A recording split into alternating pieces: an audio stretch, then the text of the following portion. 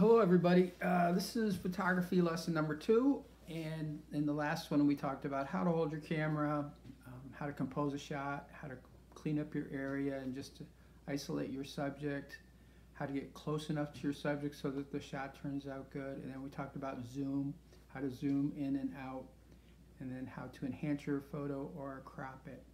So you all should have sent me 2 images, one the original image and then the second one cropped and enhanced. And today we're going to talk some more about composing a shot and some of the ideas behind fine photography, not just taking pictures of people. So I'm going to switch over to the computer now and we'll go through that. Enjoy. Alright, so this is a review of what we talked about yesterday. On the left is a photo from the cemetery near Middlesex of a tree, and that's one-time zoom without it changing the exposure. On the right is 2-time zoom, so zoomed in on the tree, and if you remember from yesterday's video or the video 1, I tapped on the image and a little sun came up to the right, and what I did is I pulled the sun up and lightened the image, so when I took it, it would be an improved image. So that just is a little review of what we did yesterday. It works a little different on Androids or different devices, but most of our devices now have that, where you tap on the screen on the subject and you can set the focus on that subject, and you can also change the exposure. Now if you hold it for a minute, if you tap and hold it, it will stay that way until you tap it again. But if you just tap it once, it will change. So today we're going to talk a little bit more about composition. Most of the time when you take a picture of a person, people tend to do straight on shot, looking right at eye level, and that's a fine shot. It works most of the time. Some people call that a mug shot. But you can make a more interesting shot. Sorry about that. Oh my God, no. Consider taking your photo from a different angle, either from below the person's eye level or above, or maybe just a different part of their body. These photos can be much more interesting.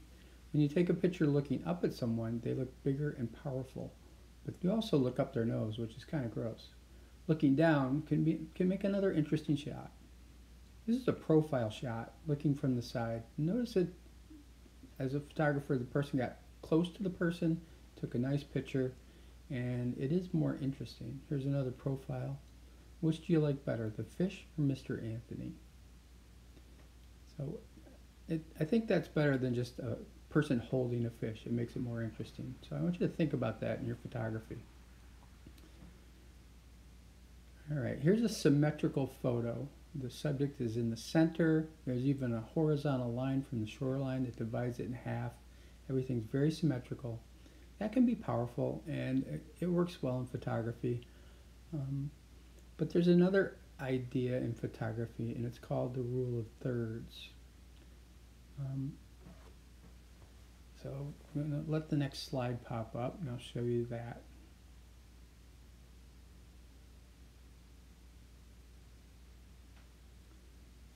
Sorry for the dead space here. Here we go. So in the rule of thirds, you divide your screen into 9 squares, and you put your subject in one of the inside corners. So here the cat is at the intersection of the bottom left of the screen. This is called the rule of thirds. You're dividing it into thirds, up and down. And what happens is the negative space in the rest of the photo makes the photo more interesting than just putting the image or whatever you want to capture right in the center of the screen. And you'll notice this a lot in TV shows and movies. In fact, when you watch a movie, I want you to notice what the director's doing. Are they putting the subject right in the middle of the screen, or are they off to the side? Because the background can add a lot of interest to the photo. I don't know about this photo, but there's my cat Tilly, vicious animal that it is. Looks very happy here. So let's look at a few more photos with the rule of thirds. You have to wait a second. Here you go. So in this image, there's a photo of the tree, and it's in the lower right third of the photograph. And it's also a silhouette. So the sun is behind it. The sun is rising there. And the silhouette behind the tree is another effect. And we are going to talk about lighting in the next lesson. So you can see, okay, so here's the final one here. This is a portraiture. And the subject is to the left and to the bottom. And the background is blurred. You can do that on the newer cameras with portraiture mode. You blur the background and it makes for a nice photo. So let's talk about burst for a minute. Burst is when you hold down the button and take a whole bunch of pictures. This can work really great in sports and action shots.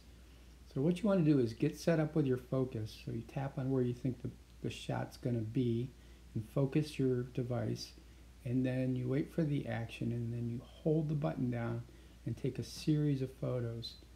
And with a little bit of luck, you're going to get a great action shot.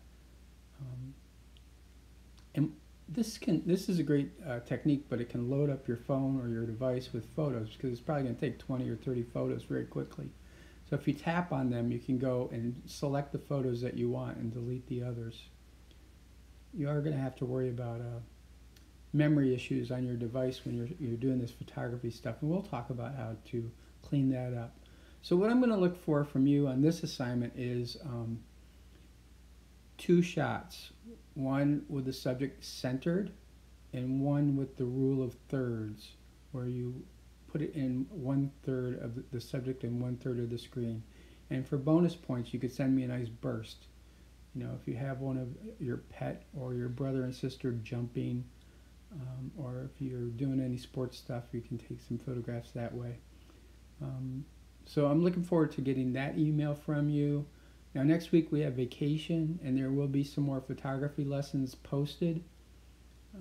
These lessons don't require a lot of work, so I would like it if you would try to send me an email and keep up to date. You guys, be good.